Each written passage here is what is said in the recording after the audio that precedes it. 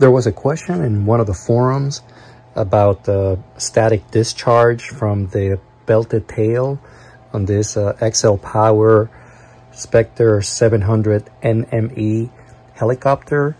I can tell you that this helicopter has great electrical continuity. So I have my multimeter set to continuity mode.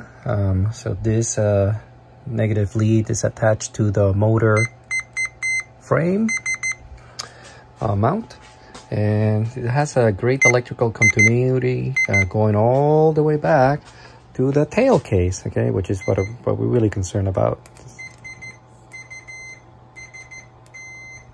Even up here, great electrical continuity. So static discharge really should not be a problem with this helicopter.